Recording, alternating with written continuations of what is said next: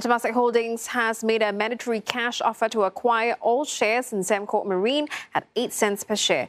This after Temasek's stake in the company was raised to 46.6% from 42.2% due to a recent rights issue.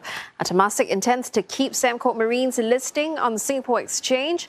One analyst says the offer was expected, but it may not be well received. It's almost as a floor, if you will, because the offer is at 8 cents per share, and today the stock is trading above 8 cents per share. So the investors or the shareholders can accept the offer if they will, but the market is not expecting them to accept it en masse. Sembcorp Marine shares closed down by over 2% at about 8 cents per share. Separately, StarHub is buying a majority stake in MyRepublic's broadband business. It will form a new company called MyRepublic Broadband. The proposed deal will grow StarHub's market presence in the local broadband sector to 40%. Now, StarHub is investing up to 163 million Sing dollars in the deal.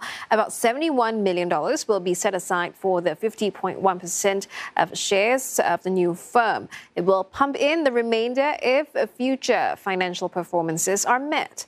Now, the deal is expected to be completed by December. Market watchers believe the acquisition is a win-win for both companies. Opportunities of the combination, they include, StarHub's participation in MyRepublic's regional growth, as well as MyRepublic's IPO journey, the acceleration of StarHub's growing range of services into MyRepublic's broadband base.